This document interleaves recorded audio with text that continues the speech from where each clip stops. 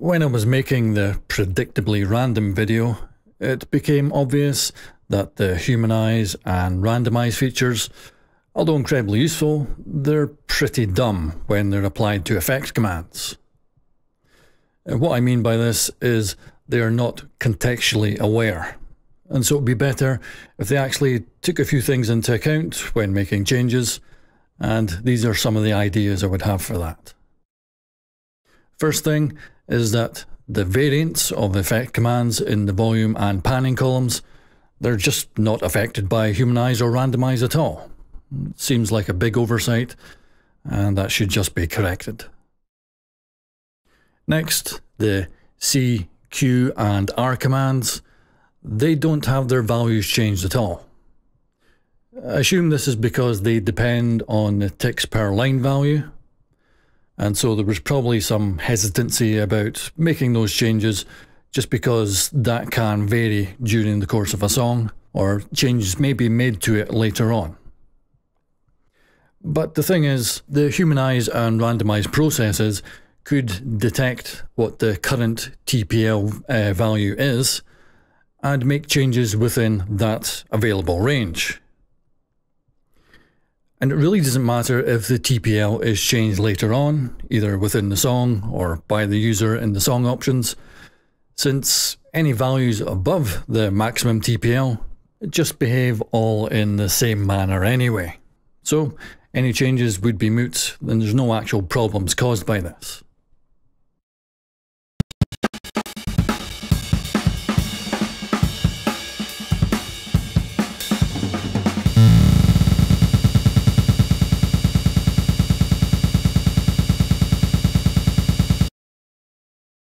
The third issue affects quite a lot of things, and it can have some serious effects. When using randomize, it forces the second value of the effect command to always be 0. This also happens for the volume, panning and delay values. Obviously, this means that it's not maximally random. You would want both of the values to be randomized instead of just one of them. But it also causes some severe problems for many effect commands. The A, V, T, N, C and R commands, they use two values separately, X, Y.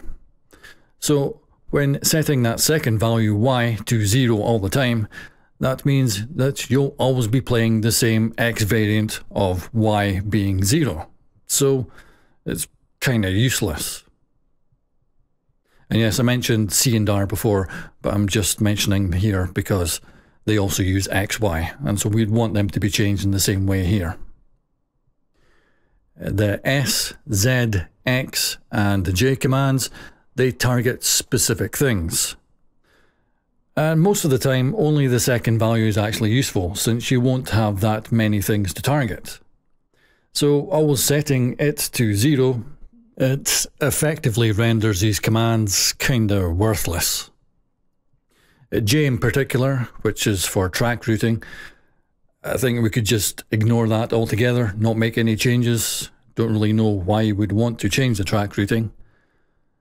For X, which stops particular effect devices, or all of them with the 0 value, you could quite easily detect how many effects there currently are in the track, and then randomize or humanize within that maximum value.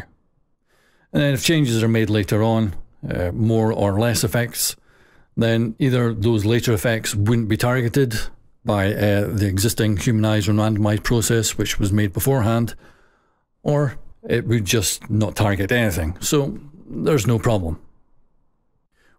Same with Z, you can detect how many phrases there are within the instrument that's been targeted and just do the same thing there. With S, it's a wee bit trickier because this can target different things. Normally, it's just how many slices you're targeting within the sample. So 00 to FF.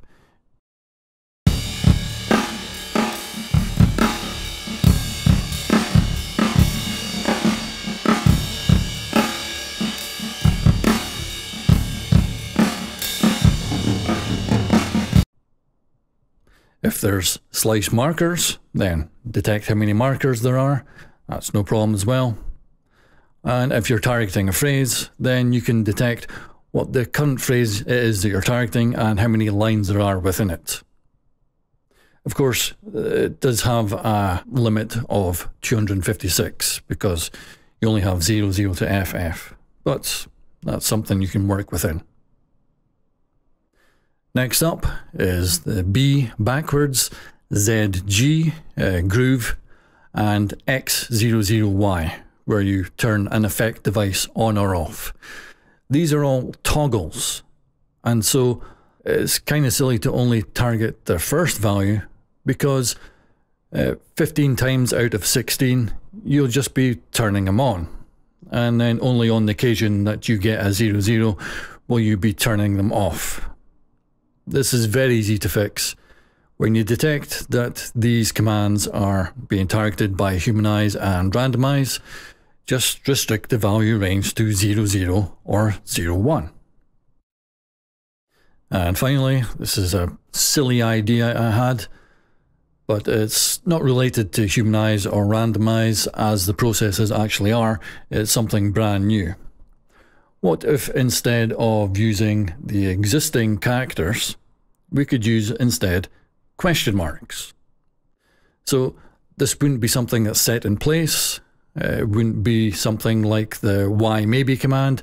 This would be selecting something at random as the line has gone down and the effect command encountered. So if used in the vol pan delay columns, you could have question mark, and that would select a value at random as that instrument and effect command are played. In the effect command columns themselves, you could have the effect command and question mark. That would select them at random, and this would have different effects if for the X and Y commands. That is the ones that use separate X and Y, the A, V, T, N, C, and R commands. Even more stupidly, you could do something like question mark. That is randomly selecting what the effect command itself is. Probably a bit too nutty for selecting from all of them, though it might work for selecting within the particular types, pitch, volume, playback, etc. Quite how that would work, I don't know. It's just a dumb idea. But it could be fun to have as an option going forward.